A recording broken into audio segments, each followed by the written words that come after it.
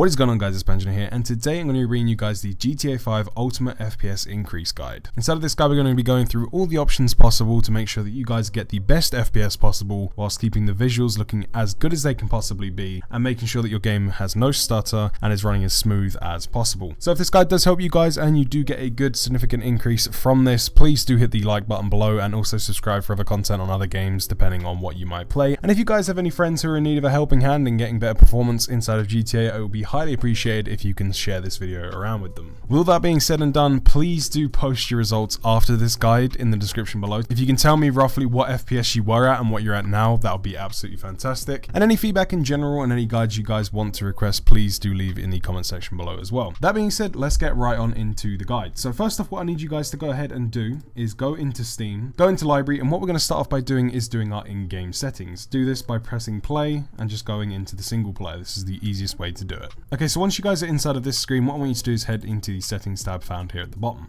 Inside of here, I want you guys to navigate over to the graphics tab on the left hand side, and you'll be given your graphics settings just like this. So we're going to click anywhere inside of here.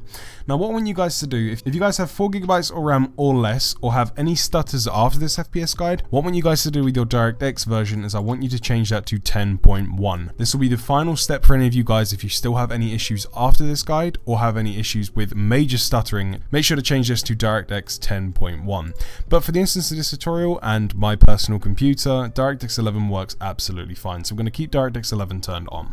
Inside of here, I want you to set full screen type to full screen.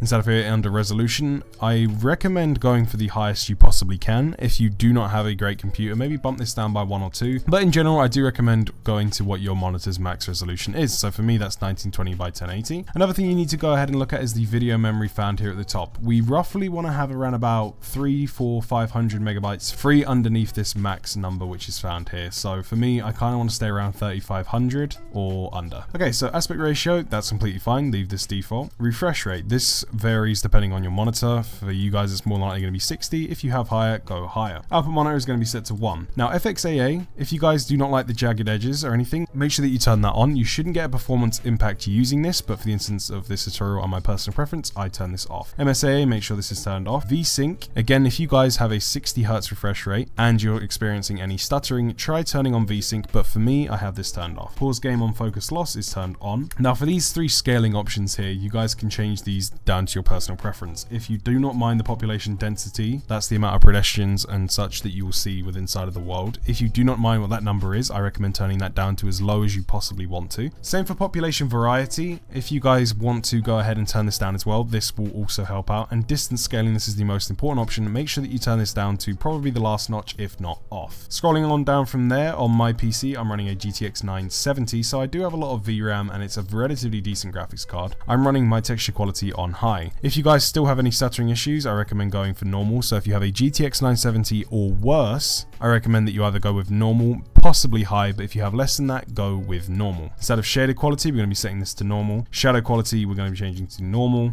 Reflection is normal. Reflection MSAA is off, and we'll scroll down even more. Water quality is going to be set to normal. Particle quality, normal. Grass, this is a very important one here. Make sure that you set this to normal. It cannot be above normal, otherwise you will have a significant performance impact. Soft shadows are going to be set to sharp. Post effects is going to be set to normal. Anti-stropic filtering is going to be set to 6 times, and tessellation is going to be set to off, along with ambient occlusion. Now once you guys are inside of here and done with doing this, make sure that you hit the apply changes button. Now sometimes it might ask you to restart your game. If it does, just press OK and wait for the game to restart and come back into this graphics settings options. Go into advanced graphics found here and make sure that every single one of these is turned all the way down and turned off. We do not want to be using these extra options because they just suck FPS, and the visual increase that they give is literally next to non-existent, so it really is entirely pointless going for this if you guys want to have an enjoyable, smooth experience. So make sure all of these are turned off. Once you're done with that, again, hit the apply button, make sure all of this is applied, and what we're going to be doing now is closing our game. So hit the quit button, press yes. Okay, so once we've quit our game, we're going to be going into the left hand side. We're going to be searching for documents, and we're going to go inside of our documents. If you don't know how to get there, go into this page just found here and go to documents on the left side. Inside of here, we're going to be going into Rockstar Games, GTA 5, and going into the settings.xml file. Inside of here, we're going to be double clicking and opening with Notepad.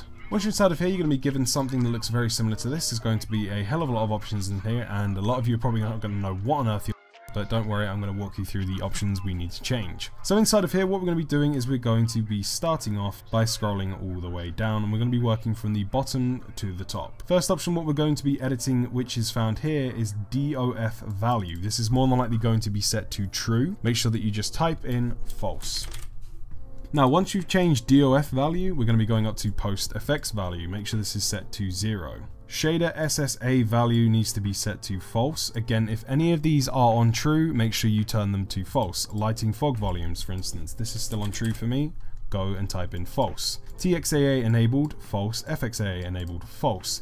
Reflection MIP blur value, this is going to be set to true if you haven't come in here and turned this off before, so make sure that you set this again to false. Then what we're going to be doing is going through these excess shadow options. We're going to be removing the excess value and leaving them all at 0. Just as I've done there.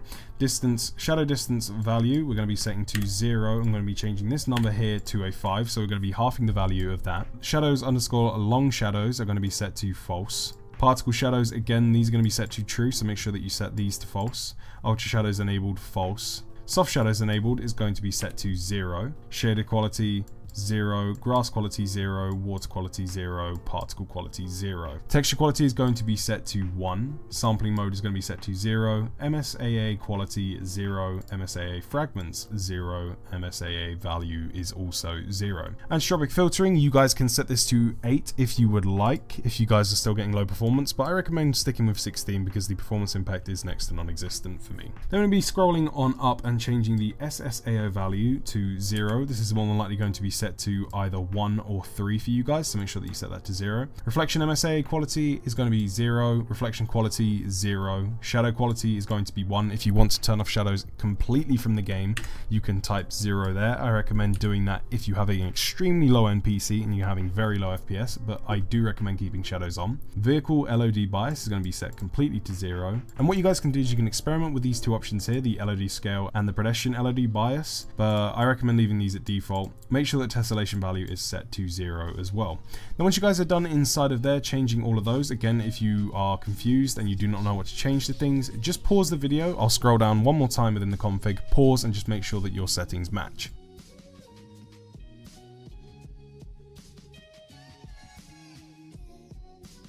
Now under the system part where it says graphics, leave all of this stuff stock for you. Do not change any of this no matter what, because this is tied to normally what your GPU specifications are, so do not change any of these here. But for instance, anything upside of here in the blue, you guys can pause it and change just to make sure the values are set.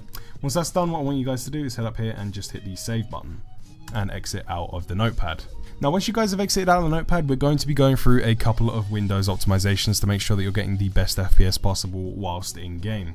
To do this, what we're going to be doing is starting off by going into the services tab, by going into the bottom left and typing in services. Press enter and you'll be given a tab just like this. Scroll all the way down until the S's, they do go in alphabetical order, and what we're going to be looking for is a service called Superfetch, which is found here. This service is more than likely going to be running for you guys if you've never gone in and manually disabled this, so what I want you guys to do is right click on it, go to properties, startup type, we're going to be setting that to disabled, and the service is more than likely going to be running for you guys, so I want you to hit that big stop button right there. It might take a couple of seconds, and then once that's done, hit the apply and OK button. Also scroll down all the way if you guys are running Windows 10. I want you guys to do the exact same for all of the Xbox services besides the game monitoring one. So Xbox Live, all of these ones here, we're going to be right clicking, going into properties, startup type disabled, and stopping them, and then press apply OK. Do that for game save, auth manager, and accessory management. Once you guys are done in there, all you got to do is hit the exit button. We're going to be navigating into the bottom left again, and what we're going to be doing now is we're going to be deleting excess clutter from the system. To do this, we're going to be going into %appdata%, and then press enter. Inside of here, we're going to be going into the app data folder, then going into load. Scroll all the way down till you see TEMP. Go inside of there and you're going to be given a ton of files and folders.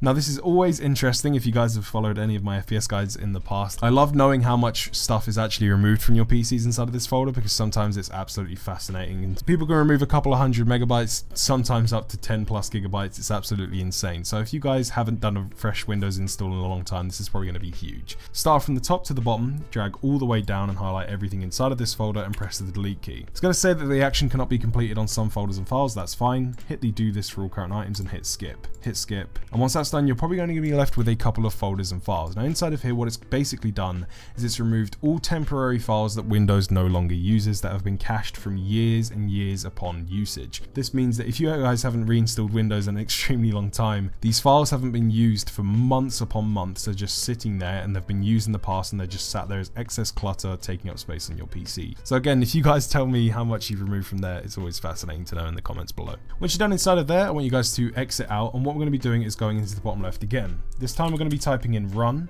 pressing enter. Now inside of this box given here, we're going to be typing in prefetch. Press OK. Once you're inside of there, you're also going to be given a bunch of folders and files more than likely. For me, I only have one file, but because the service that we disabled earlier on, which is Superfetch, this is where all of those files and folders go. Now, because I have that disabled, this no longer fills up with files and folders. So yours is more than likely going to be jam-packed with stuff in here as well. If it isn't, don't worry. I want you to highlight everything just like you did in the temp folder from the top to the bottom and press the delete key. Inside of there, it might ask you again that things can't be deleted. Just hit the skip option if it does. If not, that's completely fine. Exit out of there. What we're going to do is go over to our recycling bin and empty the recycling bin and press yes. Another thing for you NVIDIA users, I want you guys to go to the desktop and right click on the desktop. Inside of there, I want you guys to go into NVIDIA control panel. Now once you guys are inside of the NVIDIA control panel, I want you guys to go over to the adjust image settings with preview tab. Inside of here, you need to select the use 3D advanced image settings, then press the apply button, which will appear down here. After that, what you need to do is go to manage 3D settings found here on the left hand side. Now once you're inside of here, what I want you guys to go ahead and do is copy all of my settings that you see here. I'm going to start by scrolling down all the way to the bottom. We're going to be going through the most important ones. First off, we want to go to power management mode. This is the most important one to ensure that your graphics card is running at the optimal performance it possibly can. Inside of here, go into the drop down menu. It's more than likely going to be set to optimal power or adaptive, set to prefer maximum performance. Now for the rest of these, virtual reality pre-rendered frames going to be set to 1, and the rest of these you need to make sure that yours are copied. So pause the video, check your own settings. If they're not set to what these are, make sure that you set them. Again, I'll scroll all the way to the top so you can pause here again, just to make sure that you have all of the settings copied and everything is the same. Once you guys have done that, hit the apply button found here in the bottom right, and then you can exit out of NVIDIA control panel. Another thing I want you guys to do is go into the bottom left, type power. Inside of here, go into edit power plan or any of the power options and go to the power options tab found here at the top. Press the drop down arrow, which is going to be shown here, where it says show additional plans, and select high performance. Inside of here, I want you guys to go ahead and hit change plan settings. You can set these to anything you want to do. These are all personal preference, but what we're interested in is going into the change advanced power set. Press the tab. Inside of here, I want you guys to go into the hard disk option, go into it even further, and it will say turn off hard disk after, and this will more than likely be set to a certain amount of time. What I want you guys to go ahead and do is type 0 and hit apply. Then what I want you guys to do is scroll down all the way to the bottom and see processor power management. Inside of here again, go into these options found here and make sure that your processor power management is set to the exact same that mine is. Again, just pause the video and set your settings to the same. So minimum processor state should be 100% and maximum processor state should be 100%. Then press apply and OK. After that's all done, hit save changes and you can exit out of the power plan. Now, if you guys navigate down to the description below, you're going to notice that there are links below. One is for CCleaner, Timer Resolution, and Razer Cortex. What I want you guys to go ahead and do is download the latest version of CCleaner and install it to your PC. This is a incredibly useful tool to make sure that your PC is running as best as it possibly can and as efficiently as possible. Inside of CCleaner, what we're going to be doing is going in and booting it. It might ask you for an update. I personally never do them once I've got it installed. And we're interested in using the cleaner utility, which is found here. Hit the analyze button. Again, this can probably take longer than it's going to take me if you guys are using a hard drive because I'm using an SSD. Or if you haven't used this program before, again, it's more than likely going to take longer than it is for me. But what we want to do is make sure that the program has time to run. So just let the program run. It will usually take a couple of minutes. Now once the program's done, it's going to tell you how many megabytes or gigabytes that are going to be removed, and we're just going to hit the run cleaner button here. Press OK. It's more than likely going to ask you to close things, so just hit yes to that, and it's going to say cleaning complete. We're going to run the analysis one more time, and we're going to keep running analysis and run cleaner until we're giving analysis complete 0 bytes to be removed. Now once we're done inside of there, we're going to be going into the registry file, which is found here. Hit scan for issues. You're more than likely going to see pages upon pages appear here, because I did this even just a couple of days ago, and it's found God knows how many. And we're just going to hit the fix selected issues. If you want to back up the changes to the registry, no. Fixed all selected issues. Press close, scan again. As you can see, it's still finding some for me. Hit fix selected issues, fixed issue, again. Scan, and I want you guys to keep doing it until you're given this page here which says no issues were found. Once that's done, what I recommend you guys do is use CCleaner again, probably once on the first of every month or the last day of every month, just to make sure that your PC is running the most efficiently it possibly can. Now inside of the description again, I've also linked the latest GPU drivers for both Nvidia and Radeon cards / AMD cards. Now what I want you guys to do if you have an Nvidia card is go to the automatic driver updates utility found here and hit the download button and follow the on-screen prompt and download the program and install it, and it'll do everything for you. If you guys are using AMD, go to the left side here, automatically detect and install your driver, hit download now, follow the app, and it will also do everything for you. Make sure that this app is running in the background and it will notify you when new driver updates are out for your PCs, regardless of the hardware that you're using, to make sure that your PC is running in top-notch condition all the time. It shocks me how many people do not update their drivers after their PC is built and they just expect their system to run absolutely fine forever. So make sure, again, if you guys have not done this manually, please do go in and have a look and see if there are any updates available, because I'm almost certain this will probably fix any issues that you're having. Okay, so that's pretty much it in terms of what we're actually going to be doing to make the FPS better with inside of the game. I also want you guys to go into the description below and download the timeresolution.exe, and also, if you guys can, I do recommend it, sign up and download Razer Cortex and open the program on your PC. I'm going to do that now for myself. So what I'm going to do is go ahead and open that up. It's going to open up just like this. This part is, again, completely up to you guys. You do not have to have Razer Cortex installed for this boost to work. Again, it just increases your frame rate that little bit more, which I personally like. I'm going to be hitting the boost button. Inside of here, it's going to be releasing any excess RAM that doesn't need to be used by other programs and making sure that the game can have the most performance possible. I'm going to be minimizing that. And now for another important part, we're going to be opening the time resolution, but we're going to be running that as an administrator. Inside of here, it's going to look like a very weird looking program. What you guys got to do is hit the maximum button here, found in the bottom left. This basically means that Windows code can run as fast as it possibly wants to, and it's not being limited by the operating system, and it will not have a hindrance on your performance or cause any input lag inside of games. Sounds somewhat complex. All you got to do is hit the maximum button and hit minimize and just leave it running whilst you play. Now what you guys got to do is go into the bottom left, open up Steam again, hit play on side of GTA. Now all there is left to do, guys, is to boot GTA, go on there, and also if you guys can leave in the description below how much of an FPS increase you have had, if you have any questions about the tutorial, or would just like to leave some general feedback on the videos or request another FPS guide for a game, please do let me know in the comment section below. Please do post your results if you guys can get them for me, because it's absolutely fantastic to hear how much of an increase you guys have had and any queries that you have. If this video has helped you guys, please do leave a like below, it helps out a ton. Also feel free to share it around with any friends that might be experiencing low FPS and need better performance on side their PCs as well. And please do also subscribe to the channel, because I have FPS guides coming out for new games, I have FPS guides for older games, just to make sure that everyone has the best performance possible, no matter whether they're running on a high-end, low-end or a medium-end PC. It's best that we're all on a level playing field and have a smooth, enjoyable experience across the board on PC games, regardless of your budget. So I've been Panjano, guys. Thank you very much for watching. Have a great week, weekend, whatever it is for you guys, and I'll see you in the next one.